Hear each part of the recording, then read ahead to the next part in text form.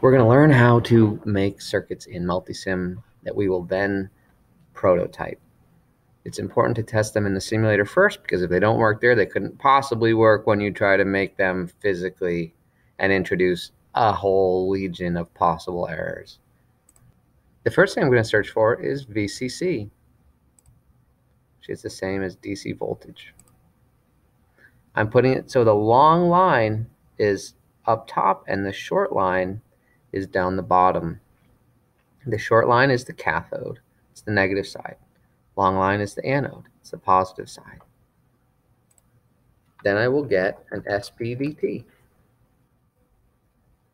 Plop it in right there. I'm going to hit this button that flips it. Now the two contacts are on the left side. The next thing I will get is ground. I'll put it over here, and I'll be using it to connect a bunch of things. First thing, I'm going to connect it to the negative side of the battery. Then I'm going to connect it to one of these switches. Then I will get an LED.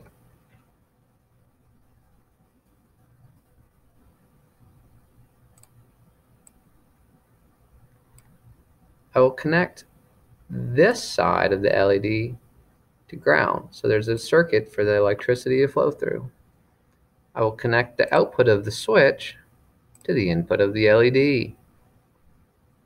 And I will connect this side of the switch to the anode of the VCC.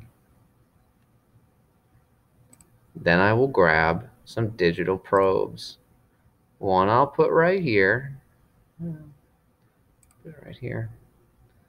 I'll move this wire a little bit. Then I'll grab another one, put it right here. I will duplicate it. I'll put one right here. Why not? We'll duplicate it again and put it here. Wonderful. Now we can play. Right now, the switch is connected to the positive side. So the positive side, the circuit is flowing through. There we go. This says low because it's at 0 volts. This says low because it's at 0 volts. This says high because it's at 1. This doesn't like to try to measure that. Doesn't work well. Now we'll turn it off. Now it says 0, 0. We can see that we're connected to 0, and this remains low. The light turns off. We connect the switch to the positive, 5 volts, and now all of a sudden these things are reading 1, and this is on. Okay? Now we are going to add some other things to the circuit. We're going to add one more switch, so I'll duplicate. And we'll connect that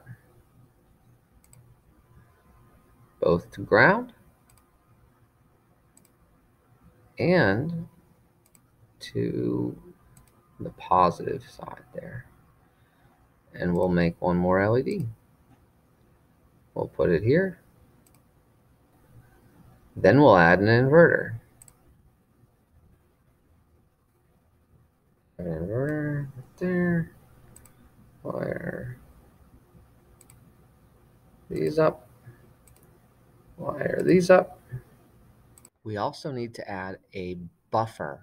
This signal isn't strong enough to show a 0 and a 1 over here without a buffer. It's like the inverter, it just doesn't invert.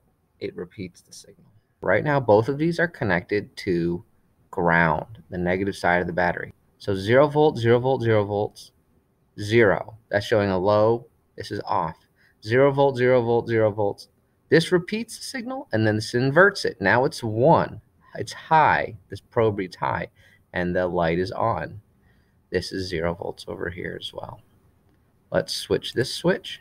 Now it's connected to power, 5 volts, right? This says 1, and this says low, and this light turns off. If we connect this one to power, this one is now 5 volts, 5 volts, 5 volts. It says high, and the LED is on.